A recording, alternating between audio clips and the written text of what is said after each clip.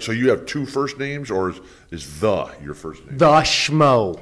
The Schmo. See, I'm a stutterer. Yeah. So I'm going to have to spend a lifetime learning how to say Schmo. But the I can say. Can I just call you the? It's okay. You can call me the. You can call me whatever you want, Bill, because you're a legend. No, I'm not. NBA Hall of Famer. I'm Bill from San Diego. 8 months ago, the Schmo had a dream. Today, the dream comes true. The Schmo and the Pro, Bill Walton. You okay? I'm okay. You look fantastic. You're not as good as you. Well, I feel fantastic, but I'm 64, and I'm old in the way, fat and bald. And so right now, from the knee down, it's all one bone. And I have no feeling down there or anything, but I'm doing fantastic. I know, you got a special chair here. It helps you with the back. You got your chair. He brought his own chair here. Right. You did too, I thought. No? Everyone, Bill picked out 2 chairs for the Schmo here, 2 seats so I can be on his level. I want to know where I can get some shoes like that. Shoes like this. That is cool. Special order over here. You like these? Yeah, very gaudy, right? Yeah. Very fantastic. The Schmo. The Schmo. So I got a lot to talk about. I'm looking good. Now there's a lot to talk about. Feeling? I'm feeling great. Now, the Schmo's an Arizona alum, like your son, Lou. Now, Wait a minute. Oh, you're an Arizona alum? Alum. The Cats' greatest conference of champions. You're a member of the Conference of Champions? I'm a member of the Conference of Champions, and I was a one-time member of that Zona Zoo. That is cool. I'm taking that that mic flag when we're done. I'll send you one, though. No, man, I'm taking that one. I'm not going to wait. I'm just going to take it. Okay, when we're done. When we're done. I know you love the big men. I know you love to board, the rebound. I love people. You love people. I love people who come to play. I love people who bring it.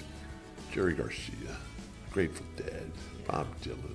Summer of Love. Summer of Love 50th anniversary this year is going to be fantastic. Was it 67? Yeah, 67. I was 14 years old. Schmo wasn't alive, but he knows you're 14. Yes, it was. It all started for you then, right? I know, it was fantastic. And, I'd already gone to my first Grateful Dead concert that summer.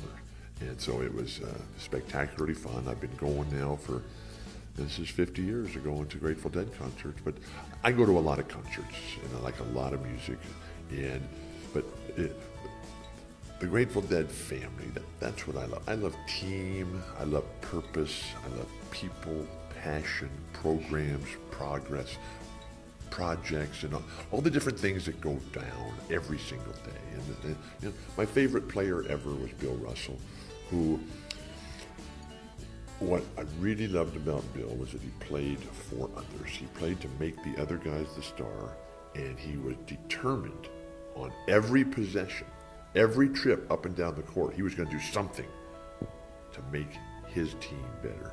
And that's the way I try to lead my life every single day. Every time I walk out that door, every time I step on stage, every time I come and have a new interaction with the Schmo with the SCHMO. Okay. Yes, right. So Coach Luke, your son, is coaching one of the most famous franchises in NBA history, next to your Celtics, the Los Angeles Lakers. But the Lakers aren't doing very good, and a lot of people are looking into the strategy of tanking, not playing their best players and playing the young talent, seeing them so they can position themselves to protect one of those top 3 picks in the NBA draft. What's your thoughts on that strategy, not playing your best players?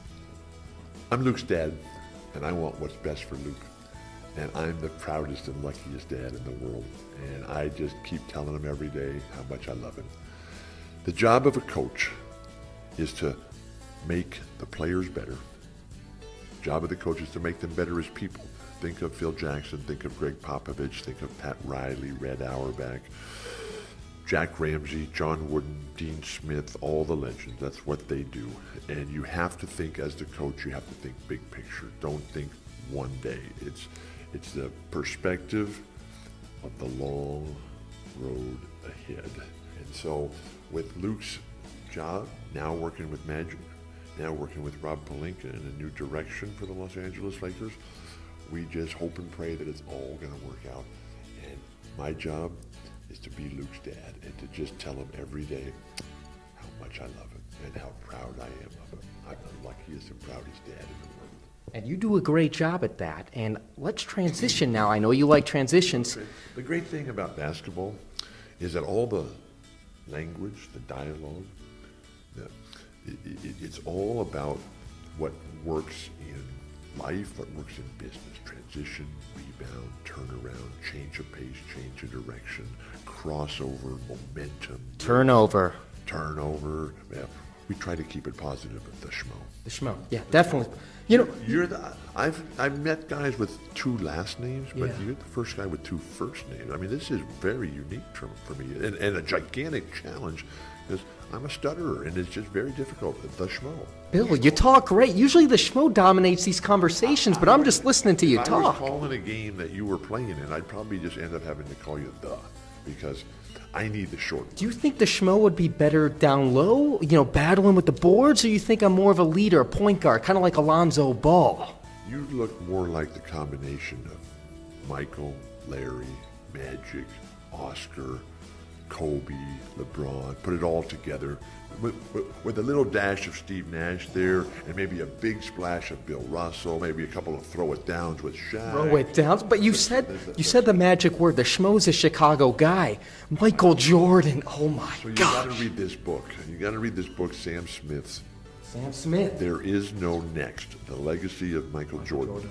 You're a great father. You don't get in all the business of Luke, and you want what's best for him. But there's an outspoken father in the Conference of Champions, LaVar Ball, talking real heavily about his son Lonzo Ball. What's your thoughts on that? How opinionated he is, wanting him to come to your son's Lakers, and he's the best. He's going to not win 5 rings, 6 rings. He's going to win more than 6 rings. What's your thoughts on all that? LaVar is a very proud dad, and I do not know LaVar. I look forward to hopefully getting to meet him and know him.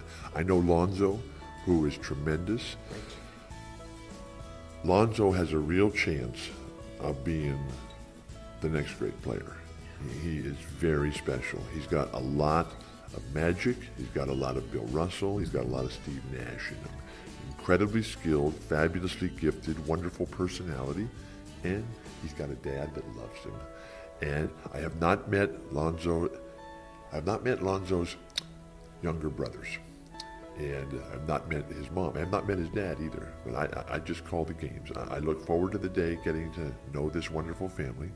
But I learned over the course of my life now. I learned this mostly from John Wooden and from Thurgood Marshall, to never get in the way of a dad trying to do what he thinks is best for his son.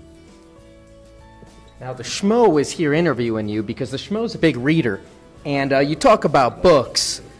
The Schmo picked up one of your copies of Back from the Dead. This is the paperback. I read the hard copy. Yeah, we got the new cover on this one, and this was very cool. So this was Mike Dubois from the Grateful Dead family who did all the artwork, and there's tons of personalized artwork all throughout this book. And I wrote every word of this as a New York Times bestseller, and just very happy, very proud.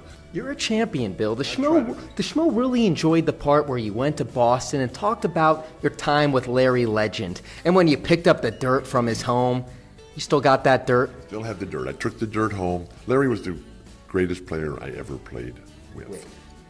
Kareem was the greatest player I ever played against. Maurice Lucas was the greatest teammate that I ever had. But Larry, Red, the Celtics, the people in New England, they didn't give me my career back. They gave me my life back. I grew up a Celtic fan. I mean, Bill Russell was my guy. Red Auerbach, the cigars, and all the other legends. What about the cigars? With Red, they're fine. I don't like them myself. You're a healthy guy. I know you're into the good food, the quinoa. Yeah, I love health. Hey, can I get your John Hancock on this? I'm going to get you out on there on that. Okay, that's fine. That's great. The Schmo always keeps a pen with him. Keep a pen. I do. It's a Sharpie or a pen. The Schmo, Okay. yeah. And then we got the Dire Wolf, we got the Harvest Moon, we got the Pyramids, we got the Dancing Bears, we got the Cards, we got the Ace of Spades, we got the Dancing Turtles here, we got the Motorcycle Rider, we got all kinds of the original artwork from the Grateful Dead. We've got the Steal Your Face logo on the basketball, we got all the roses. Mike Dubois, he did a phenomenal job with this. My dreams have come true. Thank you, Mike. Thank you, world, for making me the happiest and the luckiest guy ever. Because now I know the Schmo, S-C-H-M-O, Bill with 2 L's. 2 L's.